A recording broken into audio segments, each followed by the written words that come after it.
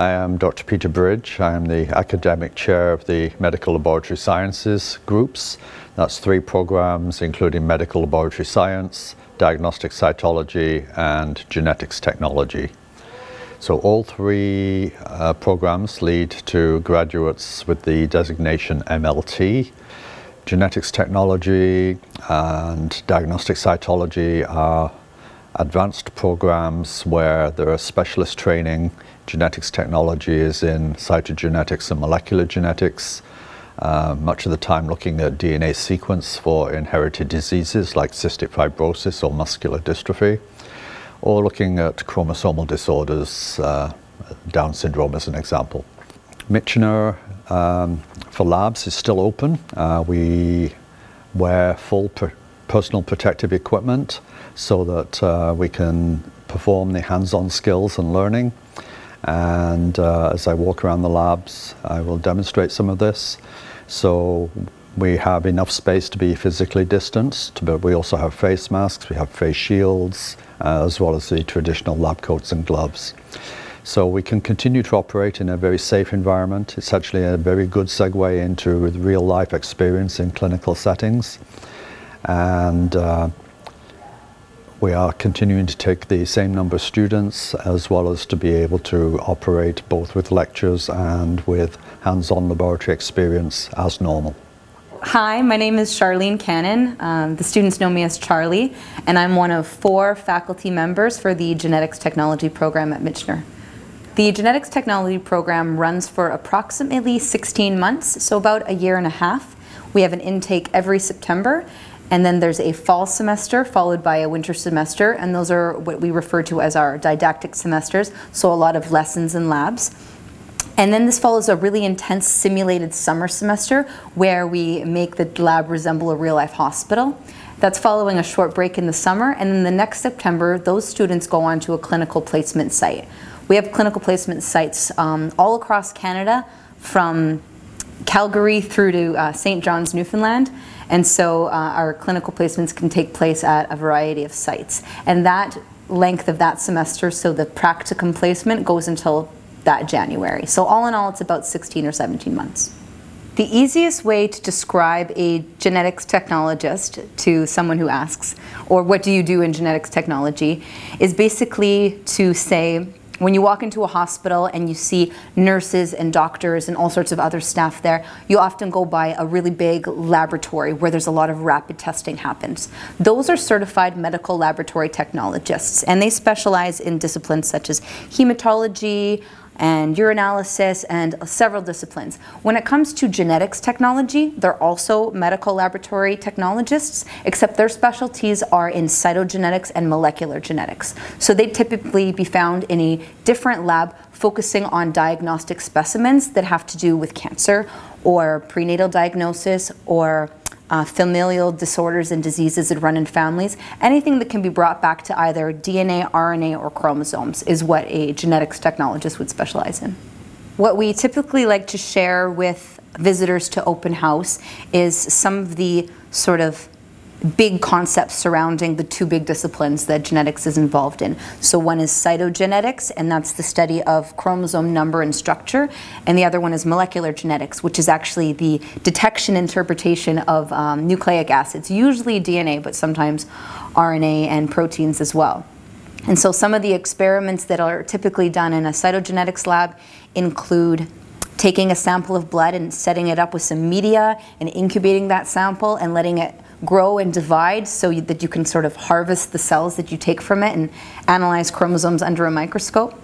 And then when it comes to DNA, there's tons of different ways you can actually extract DNA from a patient sample and then usually amplify that DNA through PCR, or the polymerase chain reaction. And then there's tons of assays that we can use, everything from fragment analysis to actually sequencing base by base the sequence of that DNA strand or that template that we're interested in.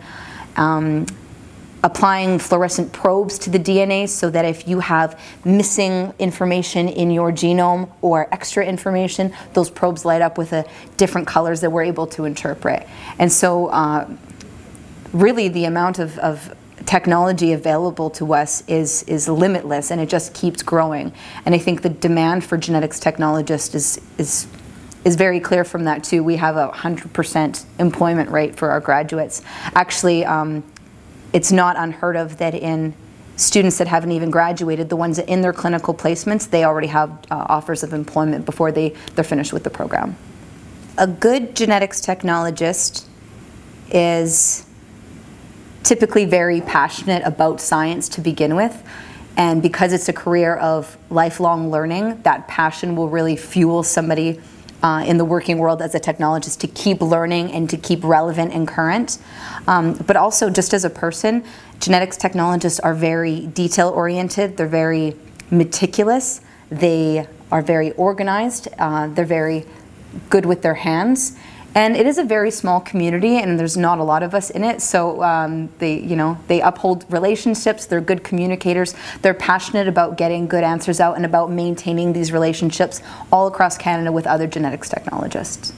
Amidst the global pandemic that is COVID, the genetics technology program has been very resilient and very accommodating to the fact that a lot of the learning had to be sort of switched to online models, which is fine because eventually the working genetics technologists will spend a lot of their time analyzing DNA sequences or chromosomes with a computer-based method.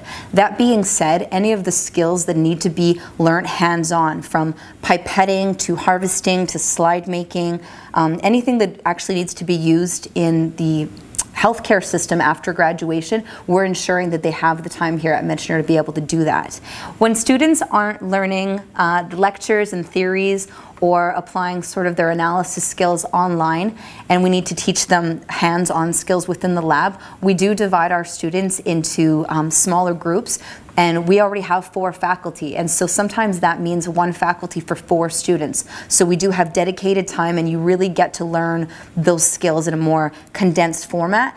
But because of the increased one-on-one attention, those skills are really emphasized and refined so that we're really maximizing the use of time when you can be on site.